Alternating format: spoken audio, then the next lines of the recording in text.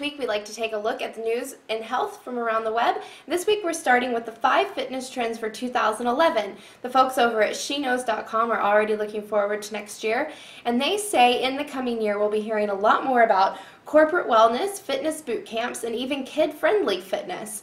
So for more on that story, you can visit this link and head over to sheknows.com. Next is, are your credit cards making you fat? And the guys at Men's Health say yes. They've published about a new research study that looked at 1,000 different households and found that those families that paid for their groceries with cash actually bought fewer unhealthy foods, meaning they were less motivated to impulse buy all the potato chips and cookies and soda that fill those end caps at the grocery store. So, if you're trying to watch your weight and your budget, you might consider planning your meals ahead and only taking an allotted amount of cash to the grocery store with you rather than swiping your credit card at the checkout. The food pyramid for adults. Now, a lot of people are confused about the food pyramid, and a lot of that might come from the fact that in 2005 the USDA actually changed the name to My Pyramid, if you didn't know.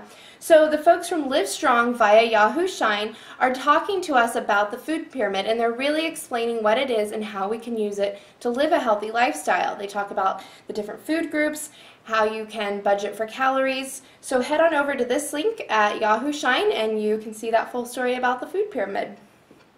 This week from dietsinreview.com, we have a story called Sarah Palin Bashes Healthy Snacks. The Pennsylvania Board of Education is trying to stop childhood obesity in their schools, a noble cause, of course, and one idea they have is to limit the amount of sugary treats given to students during the school day. Recently, Sarah Palin made a visit to a Pennsylvania school to give a speech, and you'll actually just have to watch this video to see her reaction to this proposed guideline. It up a little bit because I had heard that there's a debate going on in Pennsylvania over whether public schools are going to ban sweets, cakes, cookies, that type of thing. And so I had to bring to these private school students, to show them how privileged they are, I brought dozens and dozens of cookies to these students. I had to shake it up for you guys, especially the press, okay? Because I wanted these kids to bring home the idea to their parents for discussion. Who should be making the decisions, what you eat and school choice and everything else? Should it be government or should it be the parents? It should be the parents. So using that as kind of a tool.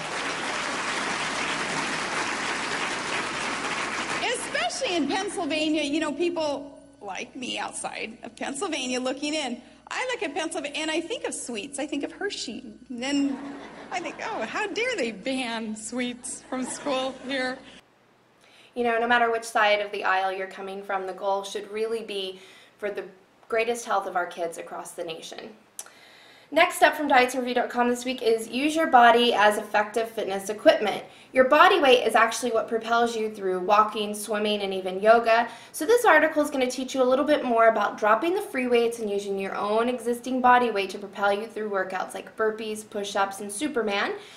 This way you can get a really great strength workout. Even if you're in your own house, you don't need any extra weight except what you're already carrying and maybe what you're trying to shed.